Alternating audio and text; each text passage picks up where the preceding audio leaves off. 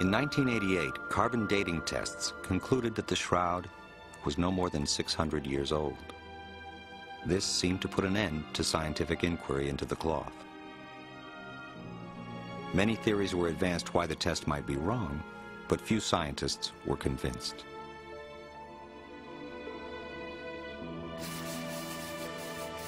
Then, microbiologist Dr. Garza Valdez announced a significant discovery, a coating he found on ancient cloth fibers caused by bacteria, which can distort carbon dating.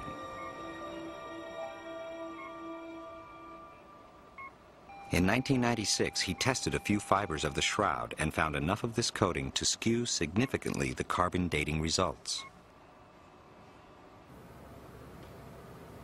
Physicist Dr. Harry Gove is the inventor of the modern technique for carbon dating. This bacterial contamination is something that the people who did the carbon dating were not aware of. In fact, I don't think anyone was aware of it until Garza Valdez discovered this possibility. Even if they had been aware of it, the cleaning procedure that they used would not have taken care of it. So there was no way that they could have made an absolutely unequivocal date of the shroud material. With the results of the carbon dating now in question, scientists are already at work finding a way to separate the bioplastic coating from the original linen. When the procedure for separating the cellulose from the bioplastic coating is well established, then I think we would be prepared to offer to do another carbon date on the shroud. Whether the offer would be accepted is not at all clear. With regard to the carbon dating, there is one more factor which, if it occurred, would definitely have thrown off the results: radiation. If what I am told by physicists is correct, it's a projected image. And in other words, it's almost as though the body were floating in the middle of the cloth and all of the projection comes off at right angles to the body. This image is directly collimated from the body. That is, it's parallel to gravity. This is so unique that it has to be explained as a radiation phenomena. And as we rotate back, Radiation may be the only way to explain recent findings that the image is like an X-ray, revealing internal structures of the body. we are seeing the bones, the metacarpals, here. Even more striking, as we shift up to the wrist area and rotate back and forth, looking here, we can identify the individual wrist bones on the Shroud at Turin. We see skeletal features in the depth of the body consistent with some type of X-radiation. And so we feel that the image, other than the direct contact from blood and so forth, is basically formed by this remarkable and unique situation of radiation. Superimposing a skull over the face of the Shroud reveals internal structures with remarkable clarity. We can see that we are seeing the images of teeth here. As we shift back and forth, we can see on the Shroud, here are the teeth, roots and all. And what is the source of the radiation? Some researchers feel they have the answer to that one too. I believe this image is on the cloth because of the transformation that occurred during the resurrection. The body transferred from one medium to another, and in so doing, it left a recoil. And it's just such a recoil of particles radiating from the body that marked the image on the Shroud. That's why we get the three-dimensional effect and other things. What does that? I don't know. Let alone, how do you get that kind of energy out of a corpse?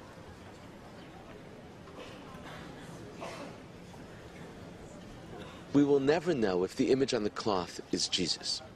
The fascination itself, though, with the cloth is that it links us, everyone, to a death.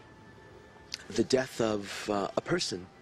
This shroud is symbolic of the big issues of life after death. Is there a world afterwards? What is the meaning of the Shroud?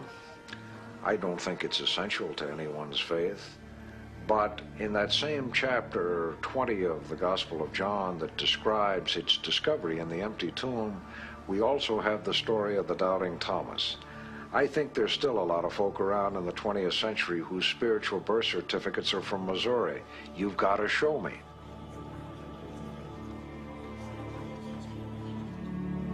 What kept my attention over all these years is the sheer mystery of it.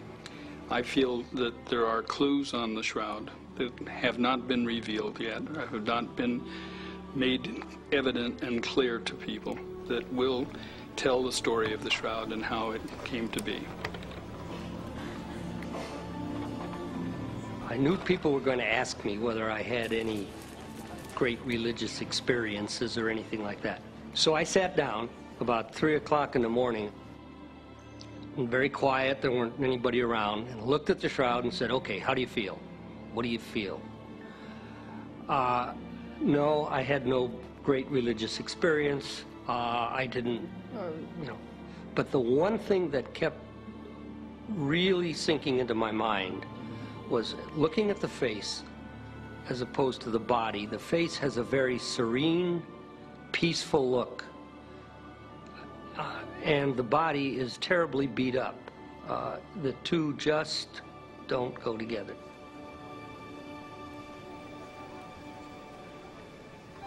Our team spent hundreds of thousands of hours. And after that period of time, remembering that our primary goal was to go and determine how the image was formed, came back with nothing. Could not answer that question. So in essence, we can tell you what it's not, but we cannot tell you what it is.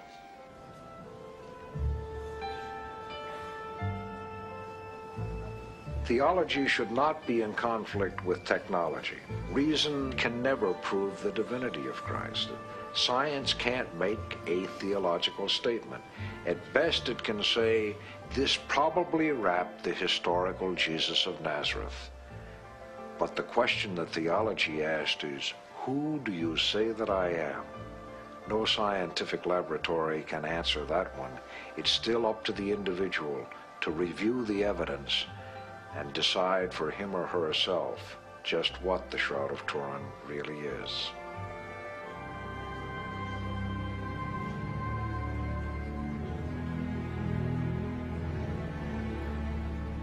The Shroud of Turin has made a greater impression on my life than anything else. It's kept my total attention for over 20 years. I'm not through with it at this time. I expect that it'll be the major focus of my attention the rest of my life.